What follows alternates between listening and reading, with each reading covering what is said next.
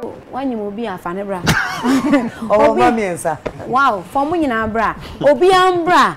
Bell Kids Playground. But 22nd, no one hear me pa because they be a me one crowd for industry more. Omo ye me boni aye nti obi ambra me witness no obi amboa me na ye monitor. Na nipa ni be ye mo hu no wo ba bi say okobo show bi anaso akojo bi sika bi so be ya appearance bi a na mo maso na mo atia no na wapam no mo atia me hwebenim na mo atia no ama me record label na me that Belgium Records and Bell Kids Playground Bell Kids Playground now artist no yen hu no till die be ba na even Hatman into that day Bema okay I've been grooming him for 2 years actually when I say I've been grooming him me ankasa ni manage me farm manager man Modi me da say kwa I mean sure so buy why and no na 2020 21 you da wani and no na da me me sanso nya nyuma bebre but e ba be kan wasem da na say any upcoming Debbie any upcoming beef there's upcoming beef but nyami my promise me who said this year obi a beef me oh wait. A pipeline, man. Wait, let me say something very, very important. Who they are all the time now back Robert Tiasi. Me tonight show you so I can say Makosama will be ama naewe. Ewo Jamestown because now you are not being fair. Oh, the mommy can't answer because more time no sir. Masama will be ama naewe. Yes, Emma, me can want some waha. And Naewe was recommended to me highly. Internet me call, but Naewe, and then which one is my camera way? Me pacho, me back can't say something wahan. And for people sending messages, I catch me so. They appreciate the fact say me respect your traditional setup. But me pacho a fraud. Memo be a brochi from mo abrochi and crime from abrochi mo can't say mo Ghana about the mass mark on Naewe. I don't do it. They took my money and they didn't work on the case. After me frère wulomo na, ye catch him say wulomo ye conform or you read the hospital. Am I the drip as soon so? And to know how does our traditional system work? Wow. If wulomo high priest would the hospital, am I the drip at all so for so many weeks? Why Jimmy 2,000 Ghana cedis so obedience mama man kase ko ji obi sika mama dia me kan any say me pay me peace of mind obi it me enti patro dia say me mama I could have taken it to court. I have 2 lawyers but me feel say ebeye trobo cobra and I made it braille. You were highly recommended. Me buy so me catch you the reason why I don't believe our system. And I also share me boss you work fast, you work with the Supreme Court, you work with the police, you work with this and that and that. And I me bet 2 years come on Naewe. So on the answer mama. Me ni wo ka say me friend on fa me text na or on reply my idea say me nyina me busuafo nyina o mo Jamestown o mo akọ Naewe back and forth so dey bia so I read the hospital Naewe we chief priest wulomo we dey yari e ko da hospital my dey drip ese wo so and cranfo no I'm serious and cranfo mo abrochira mo hu say me ba ha be kan ma say ma mo kan say imagine Naewe to mo respect the fact say my G and traditional system na to me sremo and your fraud men and they will take your money and they will ignore you. I'm serious. Akuya e pa chow Naewe yeah met me because Naewe David person me paso yeah the obi anti mechi yo yeah ni obi aka the point here is one now ba me show you so yes and ye din komo also for asum bi enti no komo no wasem no who possess to try who dia koja Naewe opportunity no ha na o kan enti na masa ka wa say fraud enti mama obi anfa na asem nko Naewe enti no wa o kan asem no what's our chance because Marco try and anye ye see Naewe no nipa recommending ma recommending Naewe ma no ye penyi pa kokra pa na omo na omo handle Naewe no they are not the same people anymore say from time to time you're changing microphone the people now they don't take it serious. I believe in African spirituality into na midi ma asemo ekọ no but it's a fraud. They took my money. And then every time I call, they tell me that the high priest, someone 2 hours waiting here come out or the hospital there the drip person so me who said drip in the house it's not possible every time I'm it's okay every time I call they tell me say he's on admission How can you be the chief priest and be in a hospital? You have no business in the hospital because you were because chief priest be you have no business because the same no. I beg you. There course to hospital now. A course to your traditional system no. U call hospital, I will call lab na dia na ye be hwe omo jemu na dia nyina. Sanso na u call dance ni wa na say chief priest who are they do something they are black be fa wonsem. Now they see white paper so. So your print, the print in your palm no, is on it. So it's the same thing. It's just that the packaging is wrong. I said, what call hospital, what call lab. Our packaging is wrong. And if you can do all these things, no, I catch them say, "Who the hospital? It is a fraud."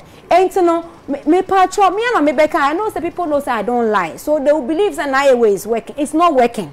I went there for a solution. They took my money, and every time I call, they do me last. When you can say. Uni call now can fraud there. Fraud then you go police station. You fraud. You fraud me. One of the kind say call her because what she say Mzbel say na way. I say any saying to me so me call. Ma call her and I me who say omo mo horses ya no. Omo jo sika omo akoda hospital. Arnold, yes, me Mzbel can we didn't care about now don't go there. They are fraud. Okay, Arnold. Me I mean the way Obetra has a here and it's no so the corner way. It's here one say what here all can okay. But my question back. Also two lawyers. Yes. But one from Anyafe. And what they call traditional side and so on. Also now also Jesus Christ indeed. This is how they be fine. No. The reason why I didn't go to my lawyers because I'm practicing African spirituality. Can me feel say me call na way na say koyia be any penny on African spirituality and our culture and tradition. And I'm a call and I mean who say the reason why people would rather go to church than go to than practicing our culture and tradition is because our people they don't tell the truth. What Jimmy 2,000 Ghana cedis. I'm a friend also the hospital. So you go back to Jesus. So you are going back to Jesus? No, I'm not going anywhere. Sisi and I will have to go back to my lawyer because I know they are going to say a church crowd, but me trouble slowly. Yes, a church crowd. But where they so I read the hospital. I don't know when he's going to get well. Okay, that's it. So it's fraud. Nobody should go there because they heard me saying hospital there and they send you brother Ben, maybe a program is sweet. That Ben calculate. Okay. Let's go more opportunity. Second, 2,000 Ghana cedis. Papa Nuwa. 20 million. And they told me said they work with the Supreme Court and the police. You said that when you came. I said all of that, so I'm saying it again. Say, don't what I said before. Men money leading to the place. They are fraud. The people there know.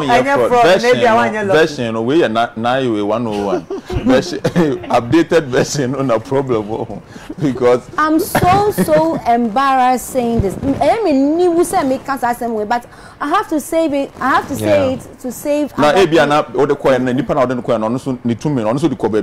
Oh, dear, and because it may be too early to say a fraud now because it be a ton one. And I make us a fit. So chief, okay, chief priest. I will do different. Look at that hospital. They drink coffee. Chief priest. What can the other Kenyan chief priest? Mama, maybe so chief priest got that hospital. We need to look for forest. Got here, bind the end. I now we don't got that. My head. Obroni so. Not some I am. No, actually, please. The day today, no, there isn't. Because nobody should go there because I said it. Don't go there. Don't go there.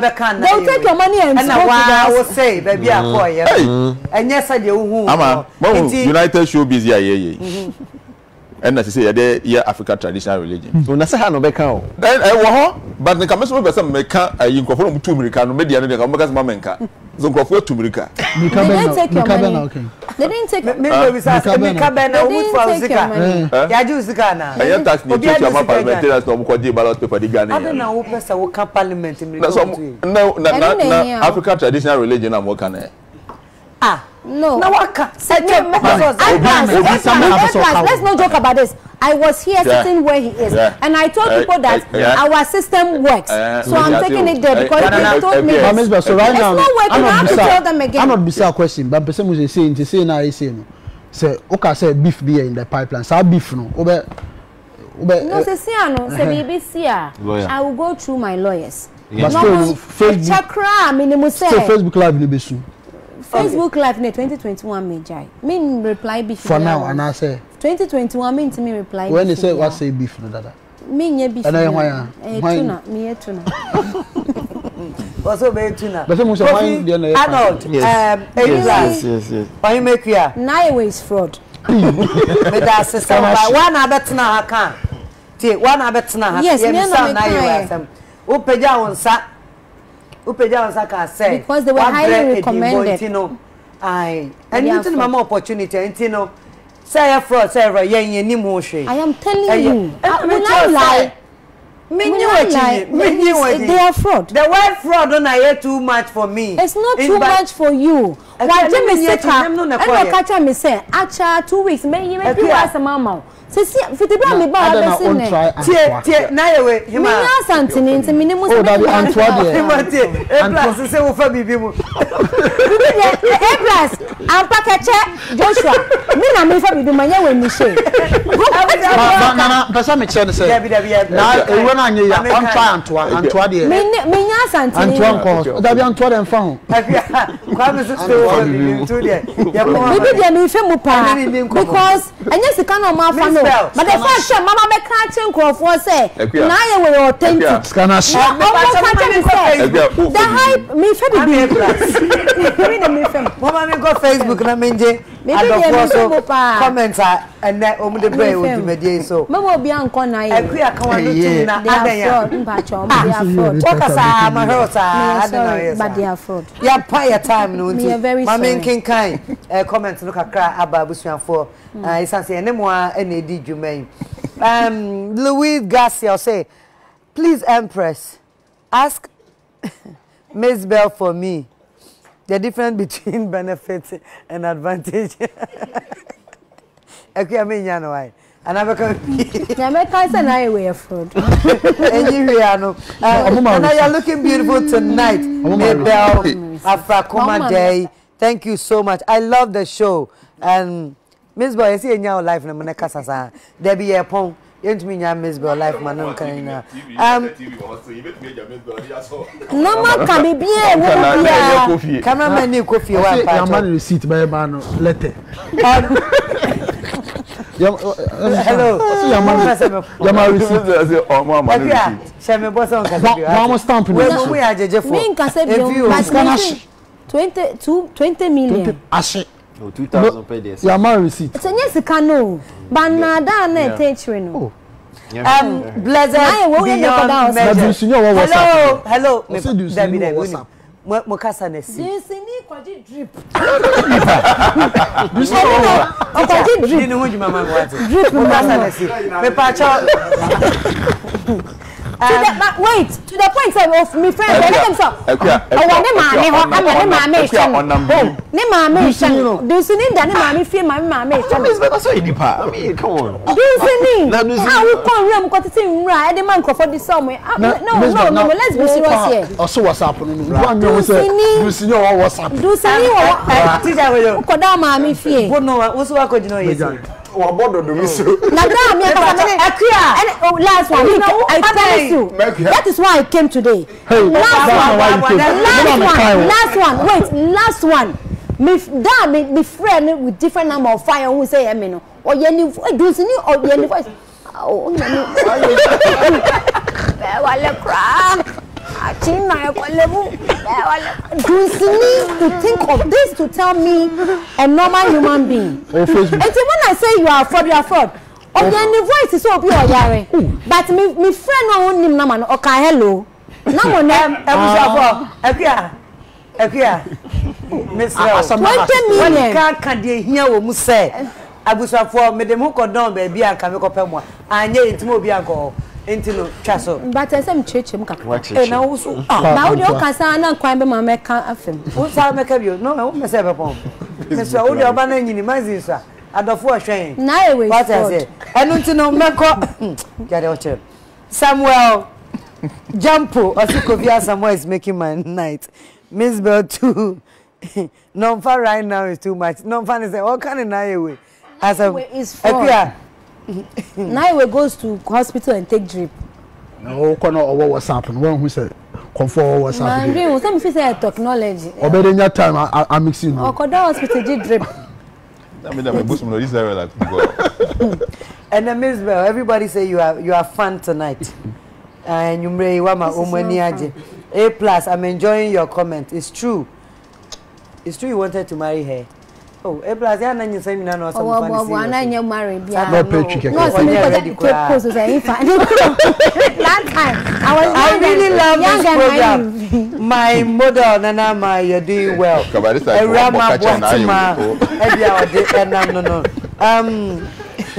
Mzbel, Akosi Odro was it. He took advantage is even a compliment. Meaning while the most artists were home, not knowing what to do, he went ahead of others. If you have a problem with advantage in class still. He didn't take advantage. He did what he knows how to do best. It benefited him. Oh, really? Mzbel is talking too much. Nana, please tell her that Bia Naiwe na luck. It's fraud. Naiwe works. Naiwe does Oh, okay. What can I do? No, but the person said that. On prevention, who does it? Who did it work? Naiwe truly works. But from Omomushas, the people now, let me tell you something. Naiwe, the chief priest, he was a former model. Hey. Yes. No, a model, fashion model. Oh, not a diamond. But he said, no, wait. When they told me that, or become some Nimunana, no, a model, one model, when the Latizan, blah, blah, blah, blah. One model that. But the thing is, who say, Edru Swan, Nedru so. You can be anything, but at the end of the day, what make you fact no? The one now is a fraud. Mobile and he doesn't think about people. He can take my money. 2021. Yeah, they can take the teacher me da senya me show. Me who now chance Mzbel, Kofi, A+ Arnold. Mama mokasa nkofo na me fa ni de man. What Mzbel ye pa cha. Ai. Enu nti abusafo. Me da se eneso se woni me aye dwumadie ya me na ye fe. Ane me da munyina se. Mo nka ho a enyeye munti ena me nya ho keka ede ba ha ebe ye dwuma ise de se. Enu nti ma me nda aboafo ase Amalina Children's Haven na ye be bia to mofra niema. Mofra duane ane mofra entade empaboa baby skirt car seat be a farm of round bian Amalina ewo ho your wager block factory kosiada Amalina ebie enunti no yesa we Instagram ni Facebook yeda mo se Amalina me pacho me da new life homeopathic clinic say new life say yade bia dokowa entna so wadaroma sorry waka na bro ma so ye na omu be boa omu wo nru a eni mfidi a omu be boa ma ho ato for new life na se bibia ni a watumi ayedai akọ ombejo so 0244 093 595 0244 093 595 New Life Homeopathic Clinic and number no me pa cho Promisidor Ghana Limited Promisidor Ghana Limited SMN control say onga ewo dwaso onga seasoning powder. A friend said, Mama's helping hand. It would just so, and no, what do we genuine, you know?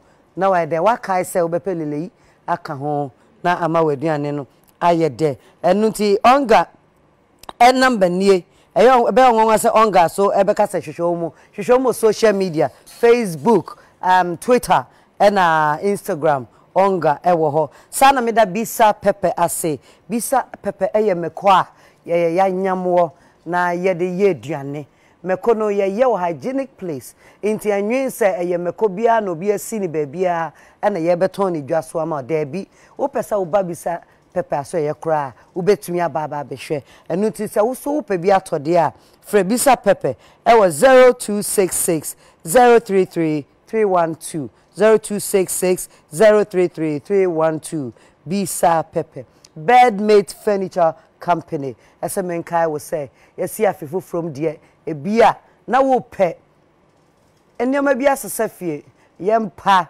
yenkonwa ye dining set ye kitchen set ni nyina office furnitures ubenye ni nyina bi ewo Bedmate Furniture Company me pa choma me kwan na me fa omun number entudwa abra be hu omu wo Instagram bedmate_gh ubehu omu wo enu ti je number ye o afre crowd to me ye WhatsApp e simple 054 155 8585 054 155 8585 me pacho Macberry big with love wa bofre bia ni Macberry biscuit empayinfo no so pe na sa biscuit we ya e free Macberry eye de awodin wom owie kakra na onya nsi ogu so breakfast na wafa no Macberry London oats biscuit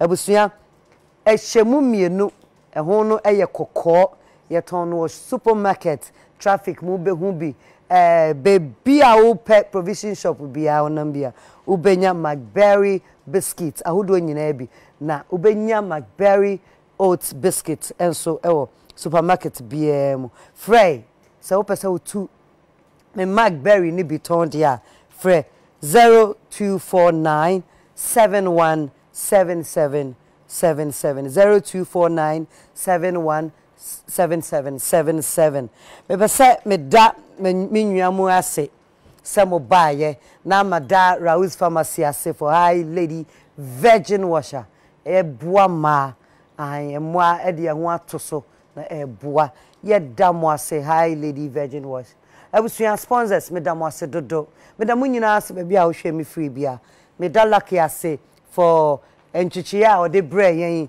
ene kebab meat pie spring roll ene gugu hai ni nyina ye ko break na mu se kom de ya na was nka camera ne toyo so na mu se de ye share no wa ha but lucky e was East Legon or social media and until se obetumi afre no be ye delivery aba enche lucky no aye nti me da se lucky me pa cho se ne empress atade e shewi e ye ofede a e ye royal couture wo Instagram ni Facebook omuna unta pamta de mame eneso omuna ye mfefe Aligina makeover na emi makeup ena mitrinwi ni miskafi de Lije looks ena ye mame Lije looks ena ye mame o social media behu no e usa for madam asibio na ena ye Tracy Boache birthday nti ye be wish no Tracy nyame nka ho ena ye me ba awia eso birthday awia nyame nhyiraw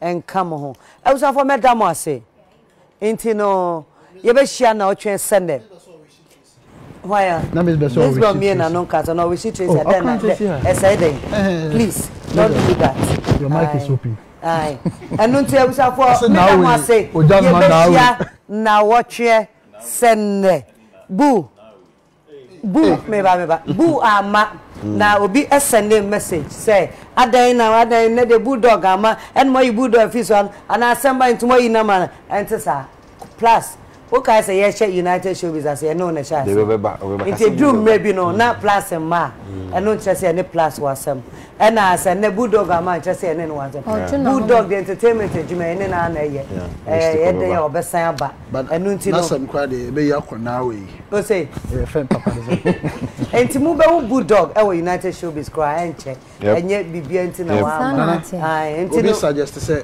on track konfu colleague I no cry. I'm away there. Means now why? Also try or konfu colleague. I don't tell you for madam was say na anod me no na wa ha last week na bulldog so wa ha. Message sibio aka say bibi anko ya na yetie obi na so last week ya. Akoda ejo so good ni papa na so a o ma me na so ni nua na so untumi ntwantwe o be pepa na ntie bi wo na wo tia no a wasa afa wa de adon se de tie nti no megina UTV ha United Showbiz na masre obia say kwai bi so no yetia wona so a momfa nkyɛn yɛsrɛ presidency so say empress ni nua mo so yeso ya anye ya na yankasa ya momfa nkyɛn na ɔman yɛtimo yi yɛnnu nyenya platforms yɛbetumi aka nsɛm bi yanso nya no bɛfom ɛno nti yɛntwa no yɛ dia yɛsrɛ mo ani die mo momfa nkyɛn busua bibi wo bi wo ebeka bia che na dia be wa nse na we ye ne be sese no hoto na on fix the problem yeah Mzbel on fix the problem na face mpacho Mzbel say komfo na ye mo Ghana ha no yesra mo obi the email address betu Ghana ko se omunyina wo WhatsApp omunyina wo Facebook omunyina wo email Mzbel here ti komfo colleague mo enti abuzafo ayeda mo ase mpacho we once and for all.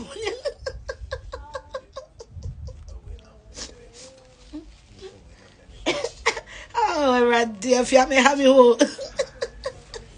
Hey, Afia me have you.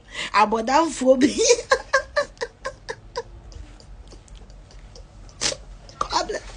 We me calling a me envelope on the bride. You just can't have it. You just can't mobile. You envelope on it. Maybe you brow envelope. Oh, mob. Monte. You are. I be for no so adwane o abua raskela e be na be die Ghana cedis so obedi asama man ka se koju obi sika mami dia me kan ele se me peace of mind obi tete me enti patro dia asemi mami I could have taken it to court. I have 2 lawyers my idea say me nyina me busen fo nyina o mo Jamestown o ma ko na e back and forth that dey dia so I read the hospital. My way, we chief priest Mulam. We are the Yari about the hospital. My drip, as so. And I'm serious. And confirm one broach, I'm moving with me by the time I say, I deny it with you. See the fact that tradition system to Israel and your fraud. No, I will take your money and they will ignore you. I'm serious. Afia. Yeah, let me know. Yeah, the obvious material. Yeah, you will be a co. The point is, one album show you so. Yes. And you didn't come up. Also for a soon, you know. Come on, I want some no. Who says to try? Would you have done anyway? Opportunity no Hana can. Into the Massa Kawa say fraud. And Mama be on finance among Conai. Because what's actually because my court try and I'm see now recommending now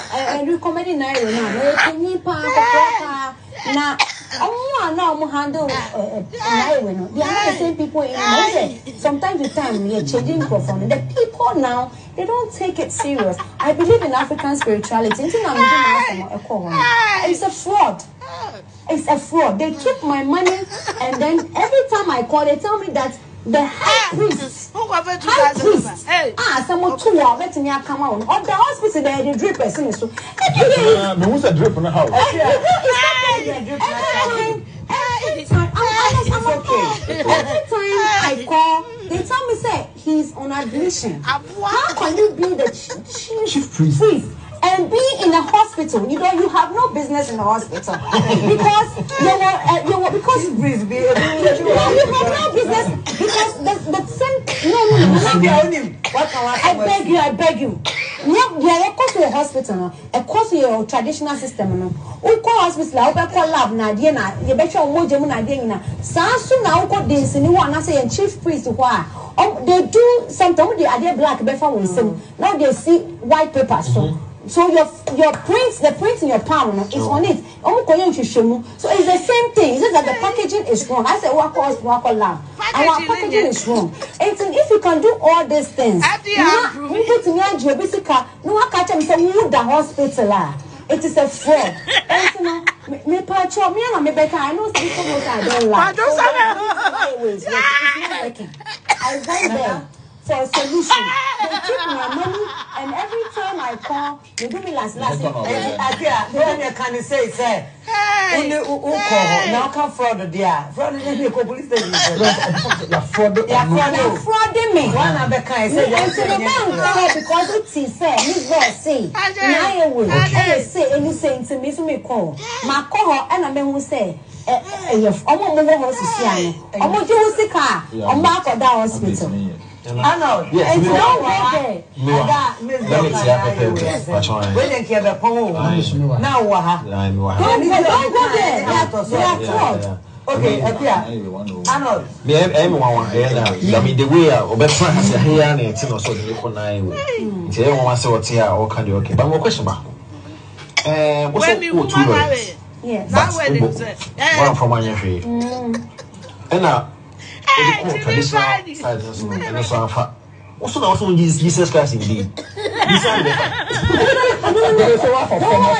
reason why I didn't go to my lawyers because I'm practicing African spirituality. If you say you call away, not say year,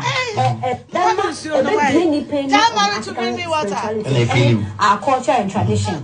And I'm a call and I mean, we say the reason why people rather go to church than go to than practicing our culture and traditions because our people don't the truth. What to me 2,000 dollars?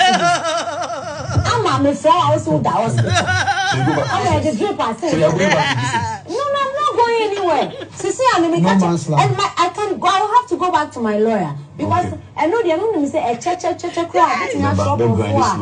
Yes, a check. But when they saw I read the hospital, I don't know when he's going to get well. Okay, that's it. So it's fraud. Nobody should go there because they heard me saying brother Ben, maybe a program in soon that Ben calculates. Okay.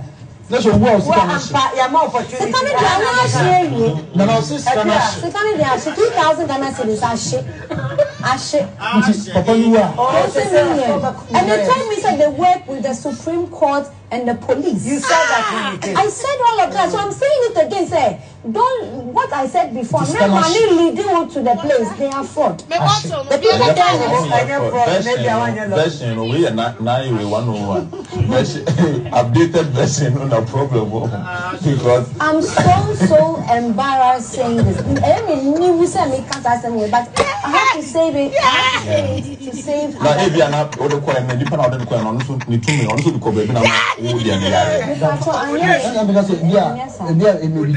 Power pass power.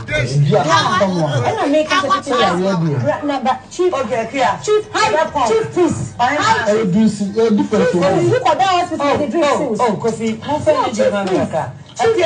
What can you ever claim? Chief priest. Mama, chief priest for that hospital.